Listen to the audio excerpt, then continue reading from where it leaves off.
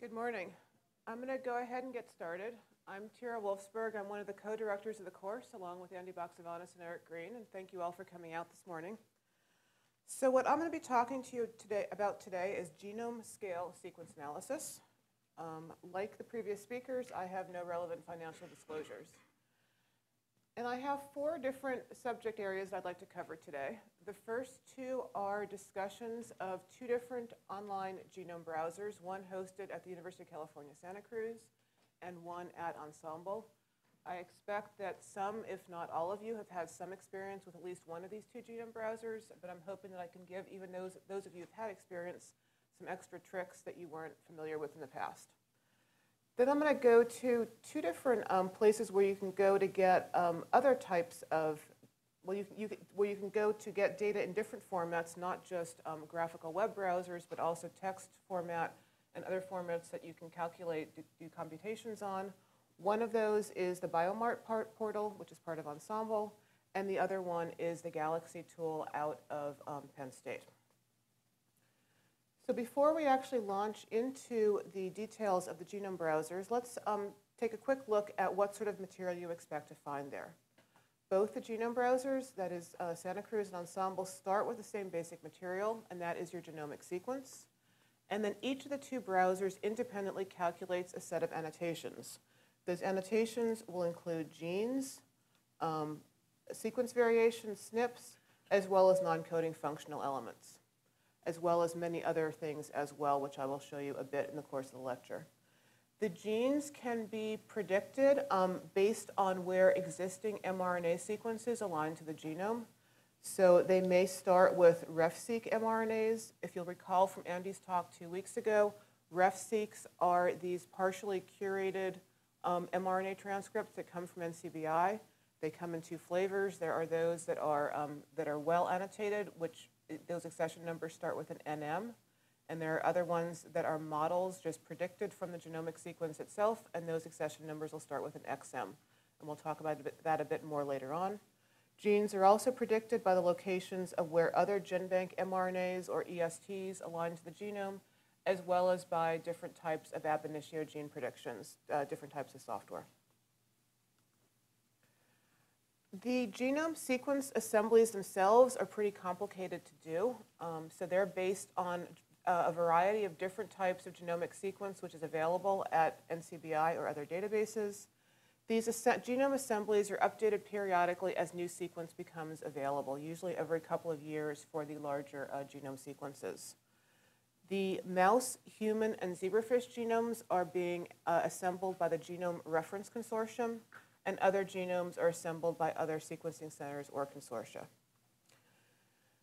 The updated assemblies do take some time to percolate down to their display in the genome browsers. So as we'll see in just, we'll go into that a bit more in just a second. But sometimes both Santa Cruz and Ensemble make early genome releases available at these two URLs, which are listed here. So you can get an idea of what genome sequences they're currently working on annotating and what may be available on their main browsers in the future. And one nice thing is that both Santa Cruz and Ensemble provide archives of older genome assemblies, so you can always get to an older assembly that you were working on earlier. And keeping in mind that coordinates of features can change from one genome assembly to another. So even though it may just be a couple of regions in a genome that get updated from one assembly to the next, if those updates happen near the beginning of the chromosome, if the annotations that you're working at are at the end of the chromosome, all of those locations are going to be completely different from what they were on the previous genome assembly. So you need to make sure if you're looking at two different genome browsers or two different sources of data, you need to always make sure you're looking at the same version of the genome sequence assembly. Otherwise, you're going to get very confused and probably make some pretty bad mistakes. So some of you may be aware that there's a new human genome assembly that just came out at the end of last year called GRCH38. Although that assembly was completed in December, it's just now being displayed in the Santa Cruz genome browser, but there aren't that many features annotated on it yet. I think there's genes and maybe some variations, but not many other data tracks, so we're actually not going to be looking at it today. It's not available at all at the Ensemble browser, although Ensemble expects to have it up sometime later in March on their pre-Ensemble site. How is this genome assembly different from the one that came before, which was called HG19 or GRCH37? Well, there are some sequence fixes as well as some misassembled regions that have been fixed, and also some gaps have been filled. More importantly, there are over 260 alternate loci. And what I mean by this is that there are regions of the genome that differ significantly in their sequence from one individual to the next. So these alternate loci are alternate representations of the sequence in those regions. Most of the alternate loci are in the MHC region of chromosome 6, but there's some other alternate loci on chromosome 19 as well. And you can recognize these because they have these strange-looking names of the chromosomes. A regular chromosome will be called CHR1 or CHR2.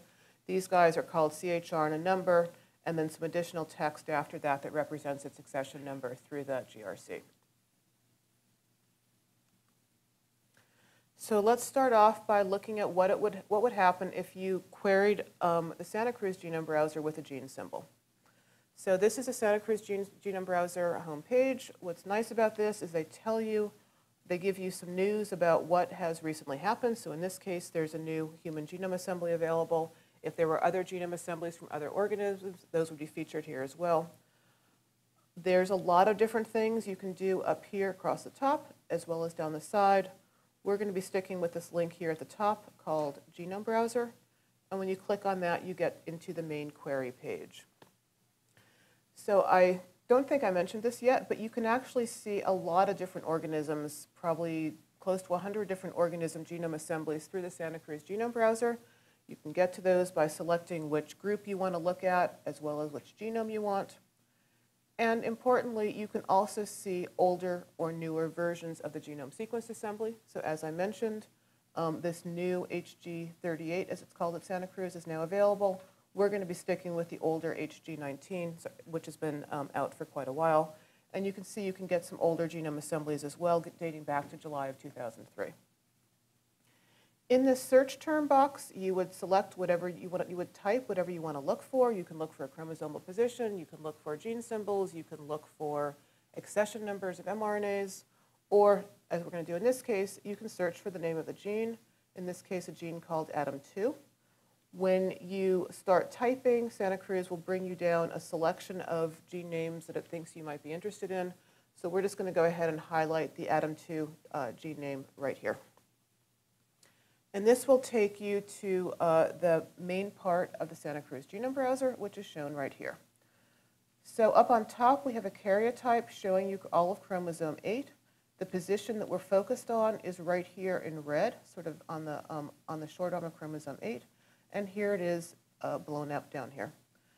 The data are organized on tracks. And what I mean by that is there's different layers of data here. So there's information up here at the top about where you are on chromosome 8. And then we have our first data track. It's called UCSC genes, or the known genes track. And this has a variety of transcripts collected from a couple of different sources. And then down here we have some other tracks that we'll come back to later. If you look at one of these tracks, you'll see these gene tracks, you'll see there are blips, vertical bars. Those vertical bars represent the positions of exons, and the line that connects them represents the position of introns. If you look really carefully on this intron, you will see little arrowheads. In this case, the arrowheads are pointing from right to left. That shows you the direction in which the gene is located on the genome. So genes can be, some genes point left to right as you're looking at a chromosome. Some genes point some genes point right to left. Some genes point left to right. And there's about a 50-50 mix in the genome, so you always need to make sure you know which orientation your gene is. You'll also notice here there are 4 separate blue lines. Those represent 4 different transcripts of the ADAM2 gene, and they differ in whether or not they include certain exons. So for example, the second transcript is missing this exon over here. Other two transcripts are missing this exon right here. If you want more information about what is in a particular track, you can just click on, over here on the left, the identifier of that particular track. In this case, it's the ADAM2 gene symbol. And that'll take you to a details page provided by Santa Cruz, which has collected information on that transcript from all across the internet and is displaying it in one place.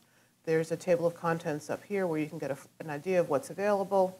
Up near the top here is some preliminary microarray expression showing you where this particular transcript is expressed.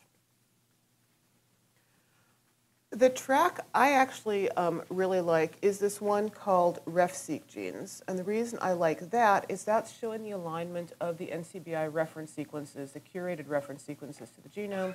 And I tend to think those are a good source of transcript information because they have been computationally and sometimes manually curated as well. If you'll notice, this RefSeq tract just shows up as a single line, and there's no little arrowheads on it. So that is Santa Cruz's sort of cryptic way of telling you that the data in this track is all compressed into one line. There's actually more information there, but you're not seeing it. So if you come down here below this whole track display, if you come down here to the bottom, you'll see a lot of different tracks listed. Most of them are hidden. And the RefSeq gene track is in a status called dense. And if you click on that, you'll see there's actually a couple of different ways to display this track, ranging from hide to full, and then three steps in the middle. Those 3 steps in the middle are just ways of compacting the data so you don't see it all at once. If you want to get the most information out of a track, you normally want to have it shown in full mode. So if we click on full and then click the refresh button, that will now expand our RefSeq track.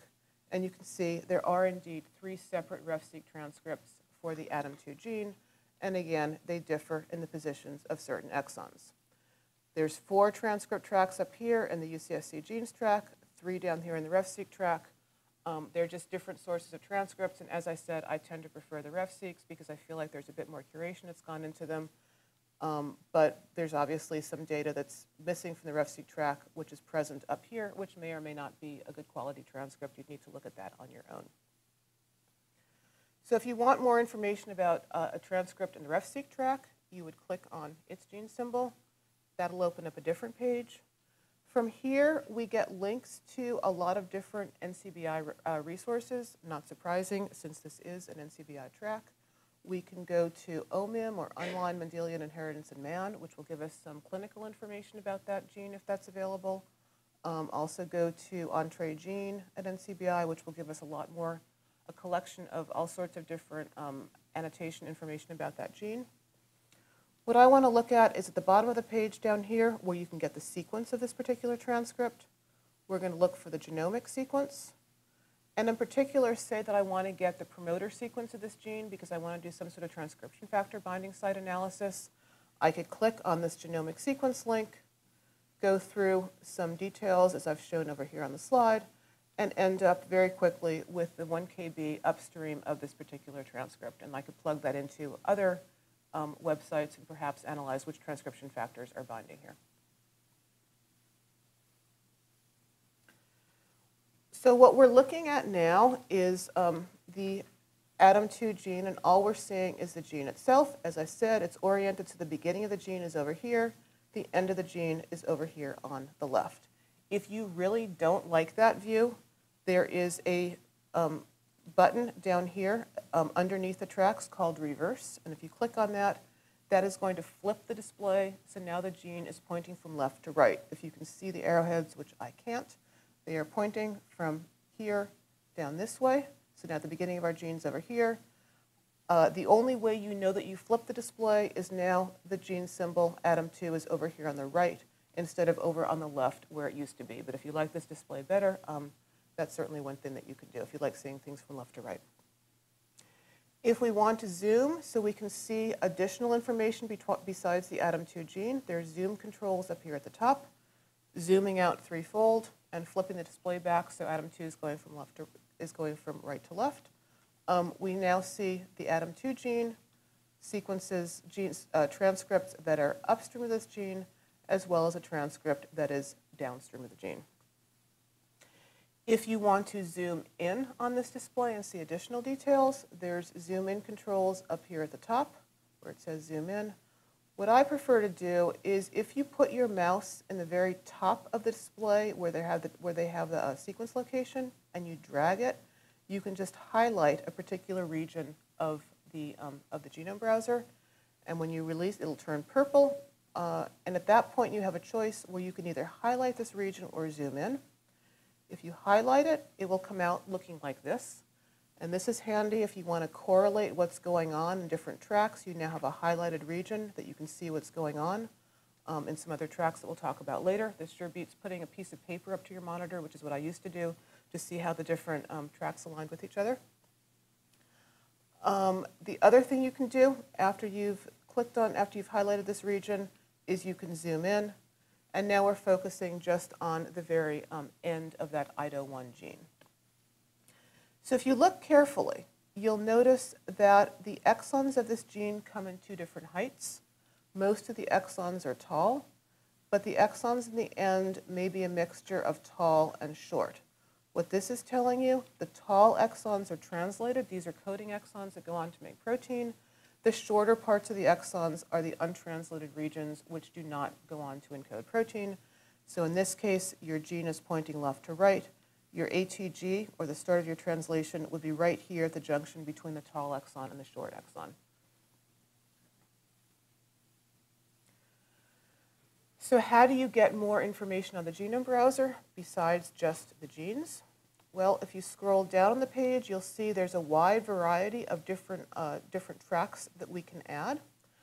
If we want to get more information about a particular track, rather than changing how the track is displayed right here, we could actually just go ahead and click on the track name.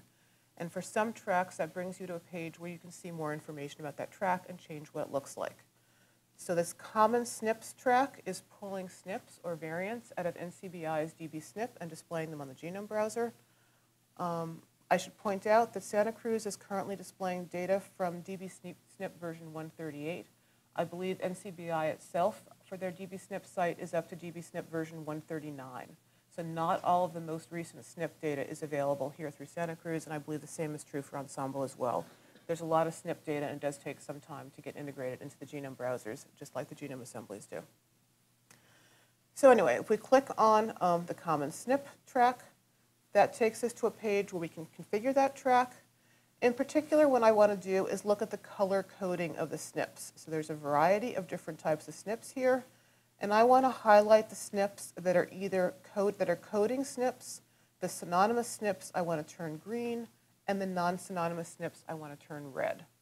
Synonymous SNPs are the ones that occur in the protein coding sequence but do not change the protein sequence itself, whereas a non-synonymous SNP is one that does actually change the protein sequence, and you might expect that that would have a larger effect on the protein itself. So after I've changed my colors, I want to change the track display from, I think it was in dense mode before, I want to change that to pack. I told you earlier that the full mode was the best way to view most tracks at Santa Cruz. The one caveat to that I know about is that the SNP track actually looks better if you put it in pack mode rather than in full mode. So once I do that, I then see up here are my transcripts that we were looking at here before, and down below here are all the SNPs in this region of the genome. So each one of these little black lines would represent the position of a particular SNP. The RS numbers are their accession numbers from NCBI. Most of them are coded black, but there are a few that are red, so those would be your non-synonymous SNPs, and then also some that are green, and those would be your synonymous SNPs. And there's other types of SNPs as well. Those occur at intron-exon junctions, those that occur at untranslated regions. You can color code those as you want so you can see them more clearly. So a source of data at Santa Cruz that some of you may find very interesting are these ENCODE tracks. So Eric Green in his lecture 3 weeks ago talked about the ENCODE project. This is an NHGRI funded project to try to do a full annotation of the human genome. They've been annotating genes, and most importantly, they've been annotating regulatory regions. So if you want to know what parts of the genome might be involved in regulating gene expression, the ENCODE tracks are a great place to look. So when you come down here and you look at the different tracks which are available, anything with the NHGRI logo with this black and white double helix, those are all tracks that are coming off of the ENCODE project. The one that I personally find the most useful is this one down here called ENCODE regulation. So if I click on that track name, you can see this is what's called a super track, which means it is composed of data from a number of different individual tracks all pulled into one place. So what you can see in this encode regulation super track is you can get RNA-seq data that will tell you your transcription levels or your gene expression levels of this particular, of whatever gene you're looking at. You can get a variety of different histone marks, which are going to give you some indication about the expression patterns of the gene, the expression patterns of the region of, let me try that again. The histone marks are tied to whether the region of the genome is involved in gene regulation. There are certain combinations of histone marks that suggest promoters, other combinations suggest enhancers, etc. So you can turn those on. You can get information about DNase hypersensitivity. DNase hypersensitive sites are ones that the enzyme DNase can very easily get to. Implies these regions of the chromatin are accessible to transcription factor binding sites and other regulatory regions, other regulatory proteins. And some other information you can turn on as well, including this ChIP-seq data where you can find out the binding site for various transcription factors. Once you turn all of this on, you get to something that looks like this. So here we are looking at our ADAM2 gene and our IDO gene, and we're focusing in on the region between the two of them. So one thing to note is the ADAM2 gene is pointing from right to left. The IDO gene is pointing from left to right. So this region in between could be considered to be within the promoters of both of those two genes, and you might expect that would have a lot of different regulatory information. And indeed, you can see there's a lot of DNA hypersensitive sites in here, suggesting that different regulatory proteins can combine in this region. You have a number of different transcription factors binding in here.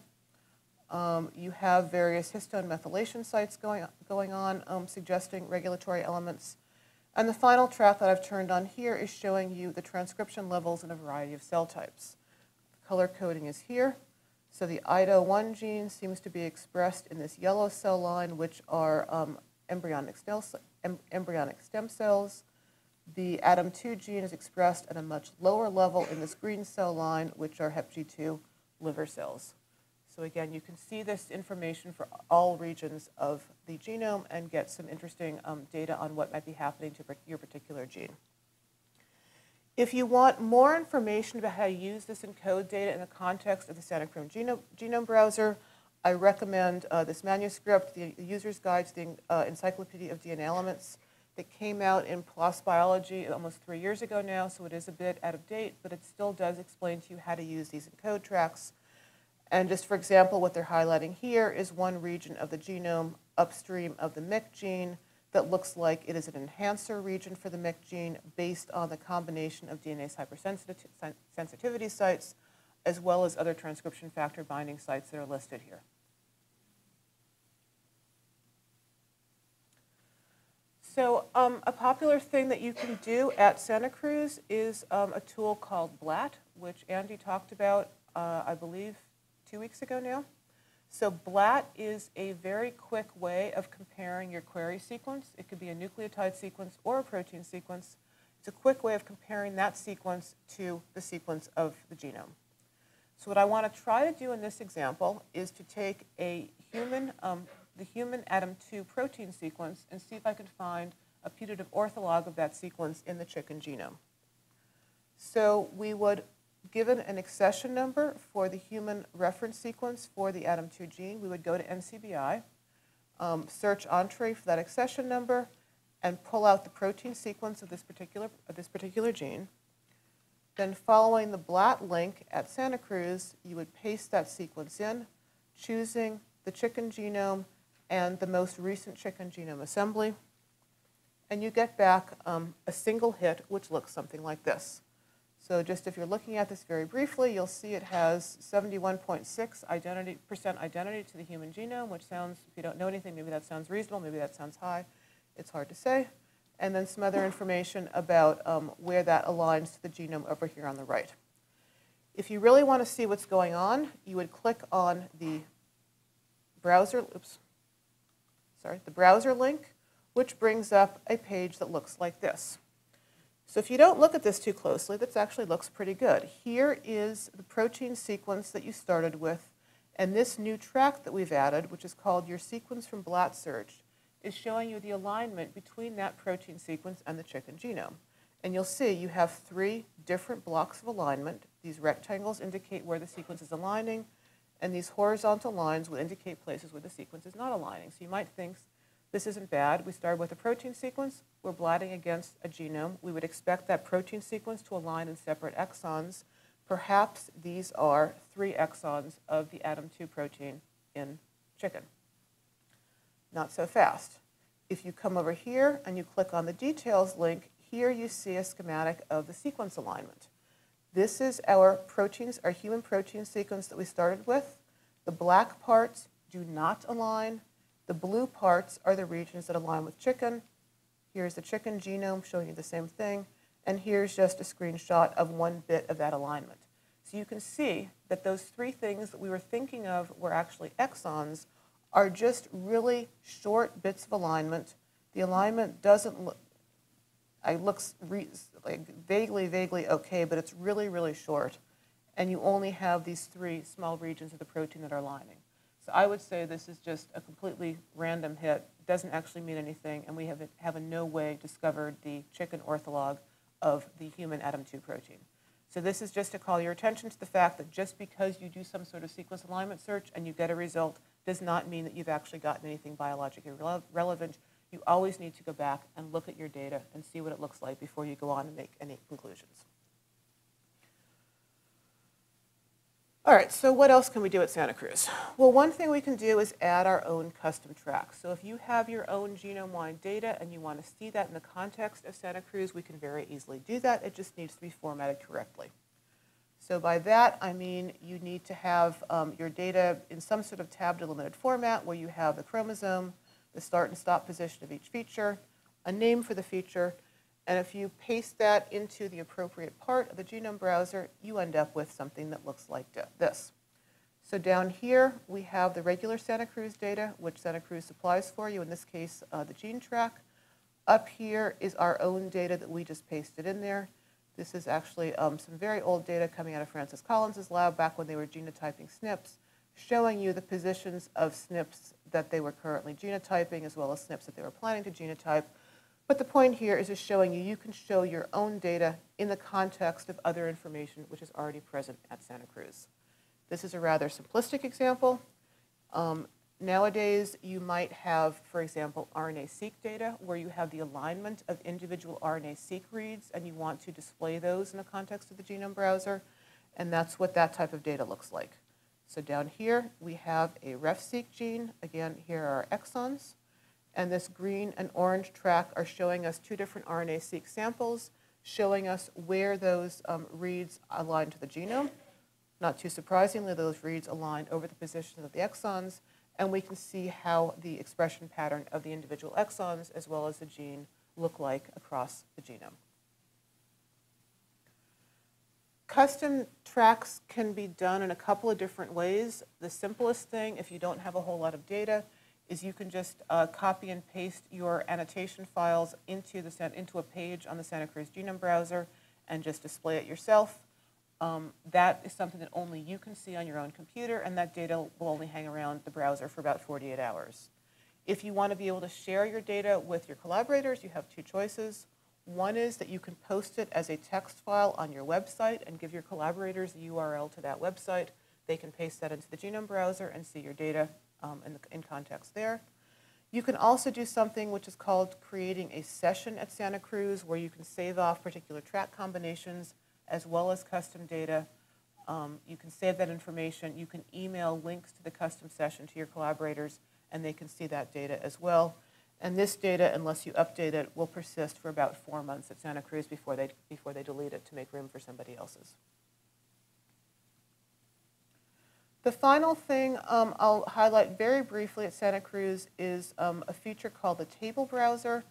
So this allows you to get data not so much in a graphical display, but as text, which you could stick into Excel or your favorite text program and work with there. So you can, for example, retrieve DNA sequence upstream of a gene across the whole genome, so you can retrieve the promoter sequence for every gene. You can get intersections between tracks. So for example, if you want to list all the SNPs that are in a particular gene, you can do that through the table browser. And you can also filter track data on certain criteria. So for example, if you want to find all exons, all genes in the human genome that are just a single exon long, you can do that type of analysis as well. And this is just a brief overview of what it would look like as you are configuring the different pages of the table browser. And then finally, in this example, retrieving the sequence 200 nucleotides upstream of each transcript in the human genome. And I'll come back to this more later when we're talking about the Galaxy browser. So now moving on to Ensemble. Ensemble is hosted in Cambridge. And the browser is somewhat similar to Santa Cruz. The types of data that you see are similar. It has a different interface. And what I'm going to be focusing on here are the different types of views that you can have for your data, some of which might be handy if you're trying to create publications or you just don't like the way Santa Cruz displays their data. So I'm going to start with a relatively new tool here called the Variant Effect Predictor, or VEP. And this is a tool where you can input your own variants. They can be either variants that different positions in the genome. So you can input, sorry, let me back up. And before I start telling you about the VEP, let's just look at the Ensemble genome browser itself. Here we have a screenshot of the home page. We can choose our genome. We can choose a number of different data sources. So for example, you can also view encode data here at Ensemble. And again, what we're going to be doing is looking at this VEP tool. So as I was saying here, you input your list of variants. In my case, I am inputting a list of 4 SNPs from dbSNP with their RefSeq or their RefSNP accession numbers. But you can also just put in chromosomal positions. And what you're going to get back is a list of an interpretation of what those variants, what function those might have in the genome. So the first thing we're going to see is how these variants fall out, where they are. Are they synonymous or non-synonymous? Are they in introns? Are they upstream? Are they downstream? You'll get this nice graphical overview, which would look much more impressive if we had put in, say, 100 variants or 1,000 variants rather than just the 4 or 5 that I put in for this example. And then you get a table which shows you for each variant where it hits in the genome. So it's hard for me to see over here, but there are their variants are listed by their accession number. It tells you where they map if you haven't provided that information. It tells you what gene they fall in, as well as what Ensemble transcript they fall in. So one quick word about Ensemble gene names, gene symbols. They all, for human, they start with the letters ENSG, and there's a whole bunch of numbers after this. This is just the accession number of one particular Ensemble gene. You'll notice this gene is repeated a number of times. That's because there are, I believe, 4 or 5 transcripts for this individual gene, which are listed here with their separate transcript identifiers that start with the ENST. Next, for each combination of variant and transcript, the VEP will tell you what sort of effect that particular variant has. Is it a missense variant, a synonymous variant? Does it occur in an intron? And that's going to vary. Even that will, if you're hitting variants that are in different exons of a gene, in some cases they may be missense. In some cases they may be synonymous or even intronic, depending where they hit. We get information about the position of the variant in the cDNA. As well as in the protein. You can see the protein sequence that's changed. We can get things like predictions about the effect that this variant is going to have on the protein sequence. So for example, SIFT and polyphen tell you what, as I just said, what the effect of the substitution on protein sequence. Blue means it's not known. Red means it's likely to be a deleterious effect. Green means it's likely to be a benign effect. You can see that SIFT and polyphen do not always agree. This particular variant is flagged in one case as causing a problem with the protein sequence, another case not. And some other information as well. So one thing I glossed over here, these 2 columns, the AAMAF and the EAMAF, that is telling you the minor allele frequency of this SNP in either an African American population or a European American population coming out of the NHLBI ESP project. So if you're interested in how variants had different variants occur in different populations, you would get that information here. So focusing in on this one particular variant down here, you'll see it hits 2 different ensemble genes, this one here, and another one with a different accession number right here, depending where it hits in that gene, in the main gene. It may occur in the intron of one transcript, or it may cause a missense mutation in a different transcript. If you want to look at that in more detail, you would click on, for example, the accession number of the SNP itself, which will take you to a page where you can navigate to more details about that SNP. And that looks like this. So this is now the SNP viewer for Ensemble.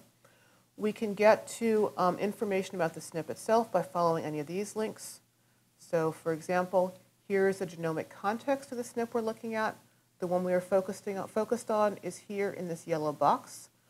It's yellow because it's a missense mutation. Up here are 5 different transcripts. So the SNP occurs in the exons of these 2 transcripts, in the intron of this 3rd transcript, as well as in the intron of this 4th transcript down here. And up here is another transcript which is not part of this particular gene. It's actually an miRNA, and it's showing you that this SNP occurs downstream of that miRNA. Neighboring the SNP, you can see other SNPs that have been annotated in the genome as well, all color coordinated based on their predicted function. If you want to see this data in a slightly different way, here is the nucleotide sequence around the SNP. The one we're concentrating on is this guy right here in red that's underlined, and you can see the positions of the other SNPs color-coded based on their function as well. What you may be more interested in is seeing how this SNP occurs in a larger genomic context similar to what we saw at Santa Cruz. So for that, I'm going to click on this location tab, and that's going to take us to a view that looks like this, which is very similar to what we were looking at Santa Cruz. Up here at the top, we can see the overview of where we are. These yellow bars represent the positions of genes. The position that we're looking at right here is in red, and it's highlighted down here. We are zoomed in far enough right now that you can actually see the genomic sequence. The one strand of the genomic sequence goes up here. The reverse strand of the genomic sequence goes down across the bottom. One sort of confusing thing about the ensemble display is the presence of this blue line. Any features that are above the blue line are going from left to right. So genes above the blue line start over here on the left of this display and end over here on the right. Anything below the blue line is going from right to left. So this particular gene, again, we're looking at the ADAM2 gene, just like we were looking at Santa Cruz, is going from right to left, and you know that because it is below the blue line. At least you're supposed to know that because it's below the blue line. Down here, we see our SNP track that we were looking at earlier, and these are just different sources of the ADAM2 gene. The gold ones are the transcripts that Ensemble most believes in, so they're the ones you should probably be focusing on. They're the best annotated. We can, just like at Santa Cruz, we can zoom around the display, we can zoom in and zoom out, and also, most importantly, we can configure the page and add additional tracks to our view. So if you do that, you will see there is a whole giant load of different tracks that we can add to this display. The one I want to concentrate on is another RNA-seq track because that's going to give us some more expression information. This is RNA-seq data coming not from ENCODE, like I showed you at Santa Cruz, but this is RNA-seq data coming from something called the Body Map project. So this has data from a number of different tissues. By default, it is off. It's in light blue. If you want to see the RNA-seq data, you would click on these little individual boxes, turn them dark blue, and then you see a screen that looks something like this. So I've zoomed out a bit. I'm now seeing a lot more of my ADAM2 gene. My exons are these blips. Up above here is my RNA-seq data. So here is gene expression from testes, and then we have muscle, and then I've added brain. So these are histograms showing you the frequency at which your reads aligning. So again, this gene is very highly expressed in testes. You can see that there's large blips corresponding to the individual exons of this gene, showing you high expression in testes, not so much expression in either muscle or brain, And if you look closely, the blips that you do see don't really correspond with the ADAM2 exons. So they're probably, I would guess these are probably just random blips and don't actually represent any real gene expression at all. Well, they may represent something, but they probably don't represent expression of this particular gene. The ensemble data is organized in a series of tabs. So if we want to go to a different tab and see different types of data, we could go down here, click on one of the transcripts, one of these gold transcripts that pulls up a number of different resources that we can link to. I want to link to the ensemble gene link with this ENSG accession number. That will take us to the gene tab. So this is a gene tab which has information about ADAM2 and all of its transcripts. There are a total of 6 transcripts. 4 of them code for proteins, 2 of them do not. And most importantly, over here on the left, we have a number of different things that we can do now that we know, now that we are on our gene. So for example, I can click on the ortholog link over here, which is going to show us orthologs, 54 different potential orthologs of the ADAM2 gene in the organisms for which ensemble displays genome sequence. So the organisms are grouped up here by type.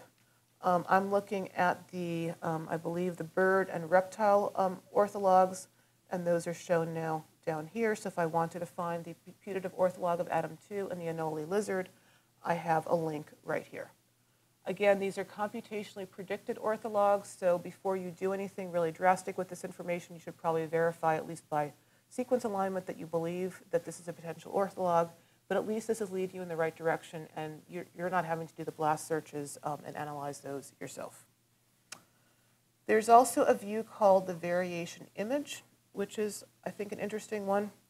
So this is now showing you the one of the ADAM2 transcripts up here, and they've blown up each of the individual exons, showing you the positions of all the SNPs. So you can see the yellow missense SNPs, the green synonymous SNPs, as well as down here, the different protein domains.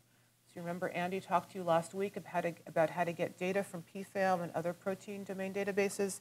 That information has been incorporated here into Ensemble, and you can see where the protein domains are as they cover individual exons in this particular transcript. If we look at the transcript tab rather than the gene tab, so now navigating up here at the top of the display, I was in the gene tab, click on the transcript tag. It looks a lot like what the gene tab did with information about the 6 transcripts. We have a schematic of one of them showing you the exons across the genome. The main difference is there's a bunch of different links over here on the left. So in this case, I want to follow one link, which is called supporting evidence. And that's an important one because it tells you what data in the sequence databases went into predicting this particular transcript as a valid transcript at Ensemble. So in gold, we are looking at the exons of the Ensemble ADAM2 transcript. And down here in different colors are transcripts from a number of different databases. So we have here the NCBI reference sequence, which you can see because the accession number starts with the letters NM. We also have something coming out of the CCDS project, the Consensus Coding Sequence Project, also a curated source of data showing you support for all of the different exons. I guess the one thing I didn't point out at Santa Cruz, the coding exons or the translated exons are colored in. The untranslated exons are these boxes that are not colored in. And you can see the NM transcript has support for all of the exons, whereas the transcript out of the coding sequence project is, of course, lacking both the first and the last untranslated exon. And here there's data from a number of other GenBank sources as well, showing you what other data sources support this particular transcript. If you like looking at protein sequences, there were a number of different protein links that we can click on over here. The one that I'm highlighting is just showing you the protein sequence of ADAM2 with the exons highlighted in different colors. There have been occasions in my life where I wanted to know which sequence comes from which exon. This is a really handy way to do that because you can see they're alternating black and blue.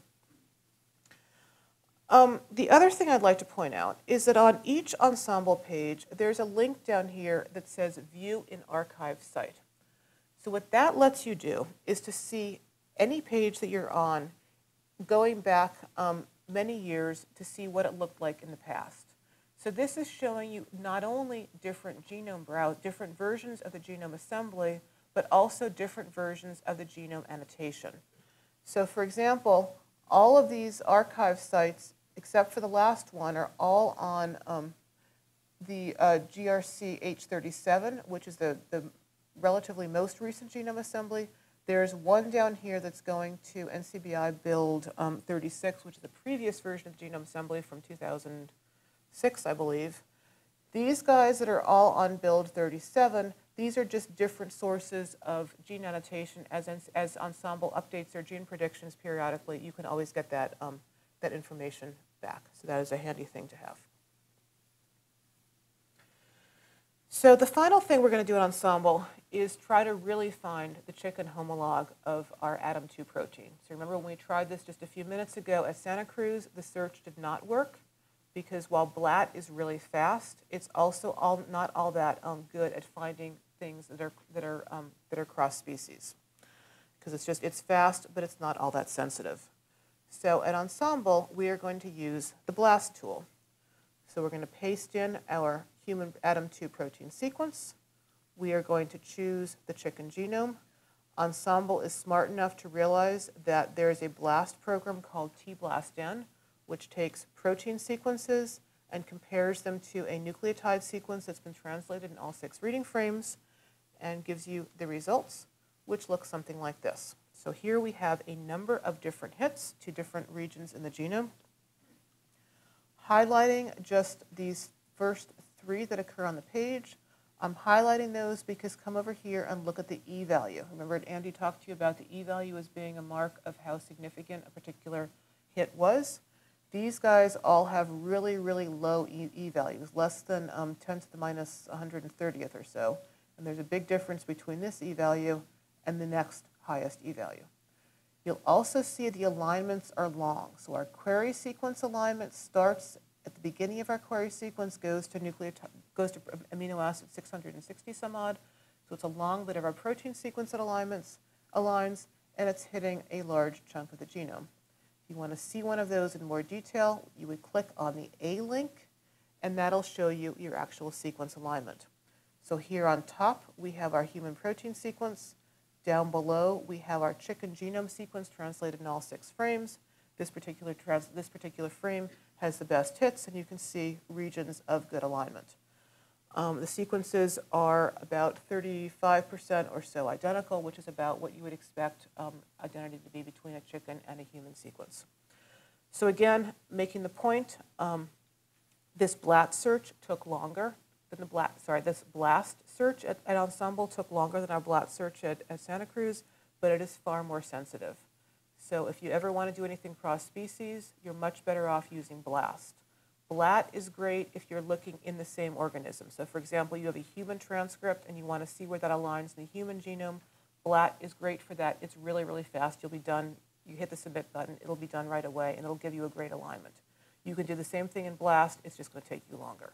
But you need to take the time to run BLAST if you're trying to do anything cross-species or trying to look for paralogs, for example, where the sequences are not going to be identical, where they're just going to be some amount similar.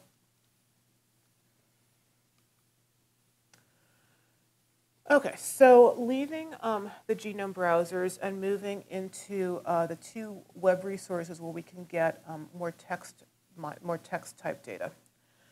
So Biomart we're going to look at the Ensemble Biomart portal, and we're going to try to cross-reference data from different sources. I should point out that Biomart is actually a database and web interface to a number of different data sources. If you go to, rather than going to Ensembles, as I've listed here, if you go to biomart.org, you will see there are, I believe, 46 different biomarts available for different types of data, ranging from protein sequences to pathways to gene data from organisms that you've never heard of, and so on. But we're going to concentrate here on the data from Ensemble, although the interface should be similar if you're looking at other data sources as well. So the first thing you need to do with the Ensemble Biomart portal is to choose which data set you're looking at. We're going to start with zebrafish. So I've chosen the zebrafish genome in this pull-down menu where all the other genomes that Ensemble supports as well. The question I'm going to try to ask here is I'm going to give Biomart a list of zebrafish gene IDs from Ensemble, and I want to pull out the corresponding map, the location to which these things map in the zebrafish genome, and I also want to get the gene name and, more importantly, the ref-seq accession numbers from NCBI. So a lot of times people come wanting to convert from an Ensemble gene identifier to a ref-seq accession number. Biomart is certainly the place to do that. So the first thing we need to do is to input our Ensemble gene identifiers. These are from zebrafish. The prefix for zebrafish gene identifier is ENS for Ensemble and DARG for Danio genes. And these go into, our queries go into something called the filter. It's a bit confusing. So you just click on the filter link, click on the gene region to expand that, and paste in our gene identifiers. To get out our data, we want to select various attributes. So if you click on the attribute link, it takes us to a number of pages. We have 6 different choices of what types of attributes we want. We want to stick with features. We want to get back out the Ensemble gene and transcript identifier of the data that we started with, so that's going to be from zebrafish. And if we scroll down on the page, you get to a section called External References, which allows you to link to non-Ensemble data sources. So we want to get the ref-seq mRNA, both the NM accession numbers, which are the somewhat curated data, as well as the XM accessions, which are the mRNAs that are coming off gene prediction pipelines. Select both of those, hit the results button, and you end up with your data. So here we have our Ensemble gene identifiers. Again, we have one gene is mapping to multiple Ensemble transcripts. We get the position at which each of those transcripts maps in the zebrafish genome. We get an associated gene name, and then we get links where available to the NCBI mRNA accession numbers. A different type of thing that you can use Biomart for is to pull out the data that we've seen in the Ensemble genome browser, pull that out in textual format. So say we want to pull out a list of all the human orthologs of the same set of zebrafish identifiers that we just started with. So I've kept my zebrafish identifiers pasted into that filters box, and now I'm going to get a different set of attributes out. Rather than getting features, I'm going to ask for homologs. I'm going to scroll down the page until I get to the human orthologs section, ask for the human gene identifier, protein identifier, as well as a percent identity, and I get data back. So each of these Ensemble zebrafish gene transcripts mapping to a human Ensemble gene, protein identifier, as well as the percent ID. And again, you can do this across all of the tens of organisms for which Ensemble provides genome-scale data. And like I said earlier, whenever you're looking at orthologs, these are all, you need to make sure you go back and verify that you believe at least some of these before you go too far with them. These are all computationally predicted. So while most of them are probably going to be correct, there's going to be some fraction of them that are probably not what you would want if you were doing a manual annotation. Nevertheless, I will say if somebody gives me a list of 500 zebrafish gene identifiers, I'm not going to manually blast all of those. I would probably come here to Biomart and use Biomart to pull out the corresponding protein, human protein sequence identifiers. So what I'd like to end with is the Galaxy tool, the Galaxy web resource, which comes out of Penn State. So I'd like to think of Galaxy as basically being a web-based resource that will allow a basic bench biologist, bench scientist, to become a computational biologist without actually having to download any software or really know how to run programs on the command line. So I hesitate a bit to show this to you all because I'm afraid that if you really get your hands on Galaxy, you're going to put us bioinformaticians out of business. So please use Galaxy, but also come back to us if you have additional questions or want more in-depth help.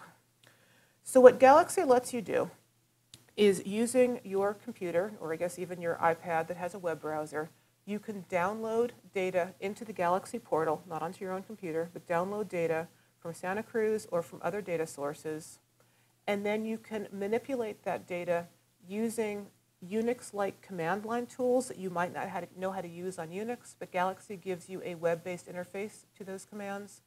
Galaxy will also bring in third-party tools that you can use for example, analyze next-gen sequencing data.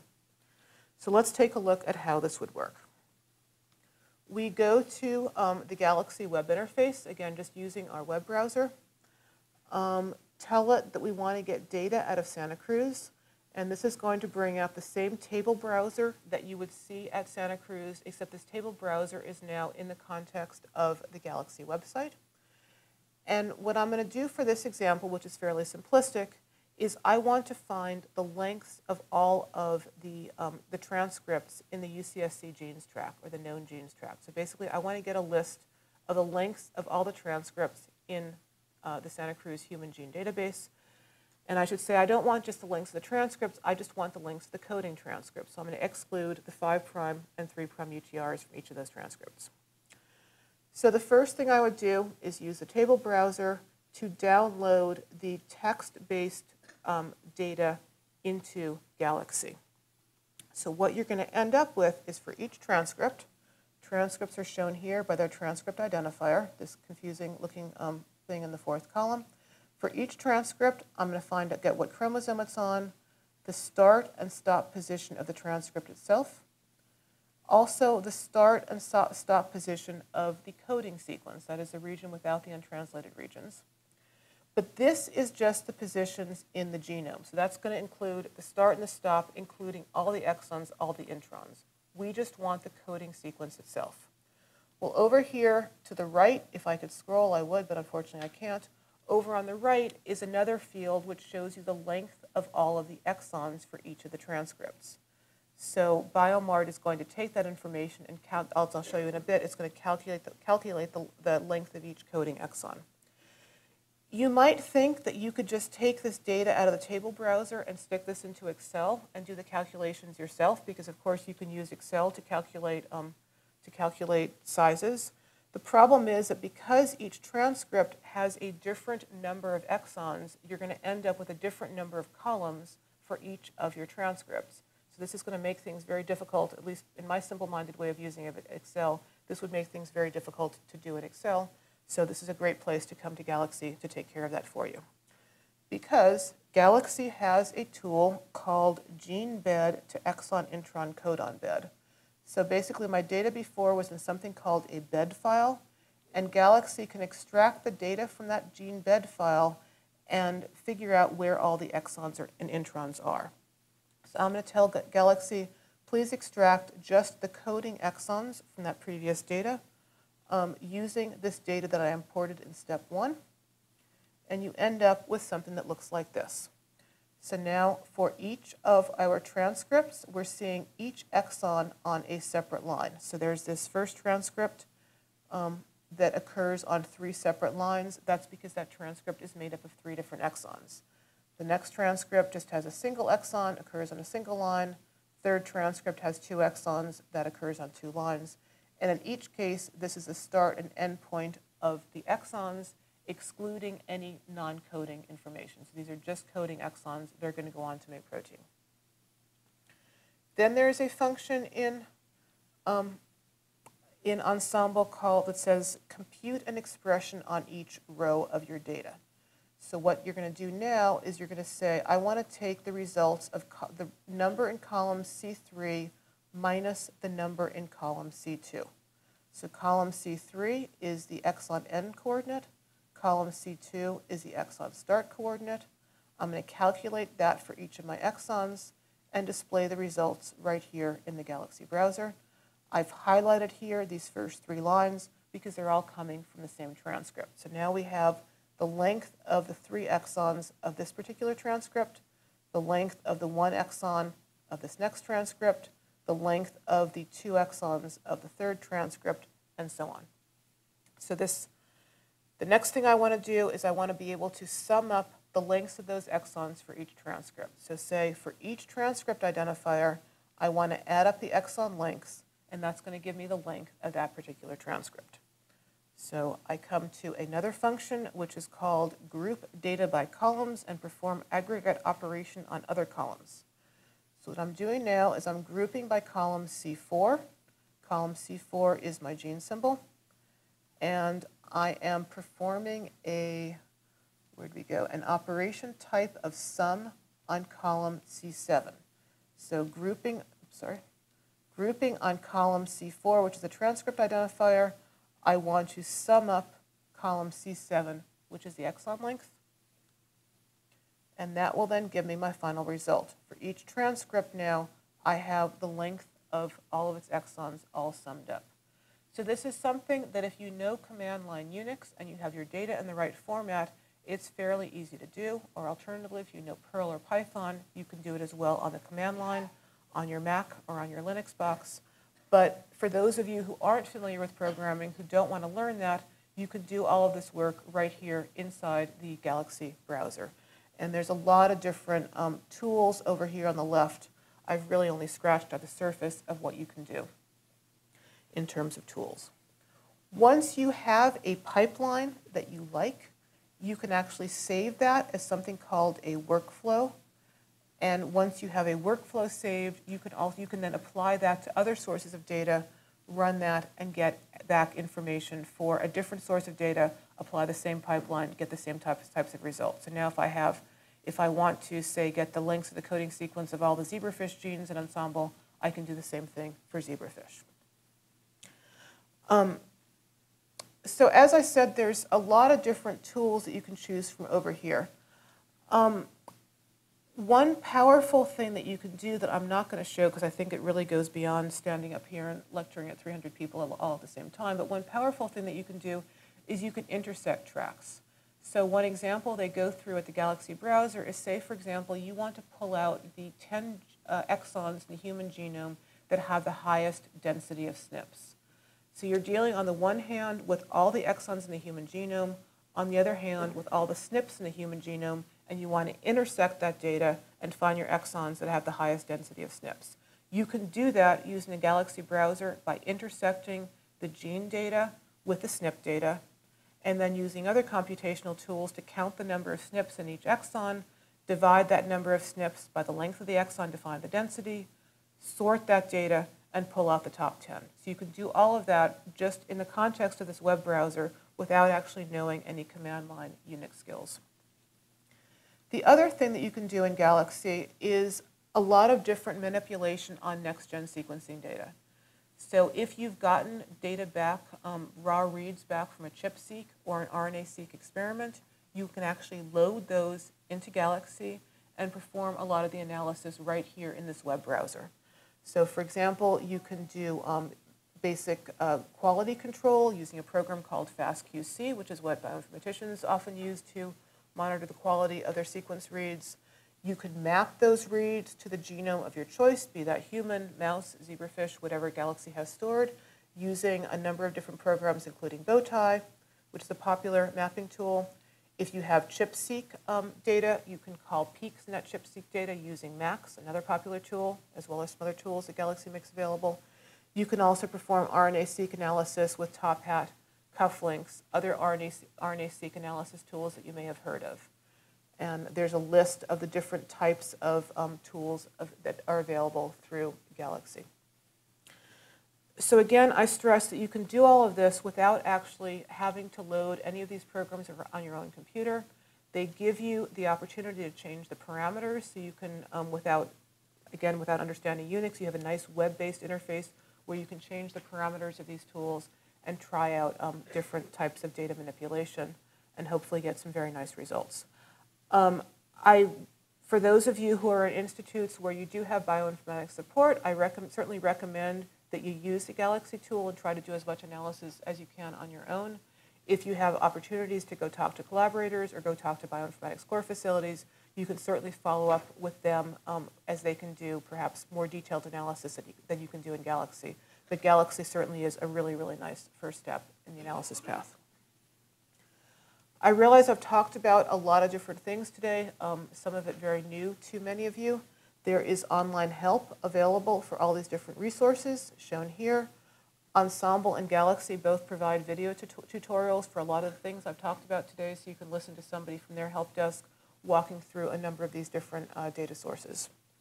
And finally, if you would prefer to read a book rather than looking at stuff online, I recommend the Current Protocols in Bioinformatics series, which has units on the three types of data sources that I've talked about today, as well as a number of other bioinformatics tools. For example, some of those next-gen analysis tools that I talked about that are available through Galaxy have individual chapters in the Current Protocols series. And if you're here on the NIH campus, you can get to the series for free by following the link down here in red. So just a reminder, next week's talk is going to be given by Laura Elnitsky of NHGRI, and she's going to be talking about regulatory and epigenetic landscapes of mammalian genomes. So I'm going to go ahead and stop the formal part of my presentation now, but I certainly welcome any of you who'd like to come downstairs here and ask me questions at the podium. Thank you.